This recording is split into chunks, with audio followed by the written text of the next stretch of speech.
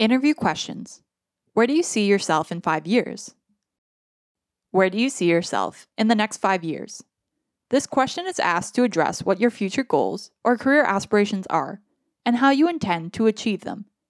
Employers may also be looking to get a sense of your long-term commitment to their organization. Avoid speaking about unrelated ideas or ideas that would make the employer question your interest in working for them. We'll show you an example of what not to do, followed by an example of a good answer to this question. The interviewer may ask, "Where do you see yourself in the next 5 years?" The interviewee may answer by saying, "I'd like to win the lottery. I want to live on a sunny island, be tanned, rested, and be surrounded by all of my money.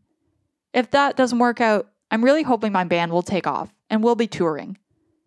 That answer didn't work. Here's why. They didn't include a career goal related to the position. They listed a goal that showed they were not committed to the position. Now, let's look at how they could have done better. The interviewee may instead say, "In the next 5 years, I would like to become the best computer programmer you have on staff. I would like to learn and grow so I can become the expert that everyone relies on.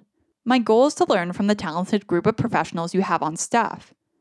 In the long term, I feel like this will prepare me for greater responsibilities as the opportunities arise."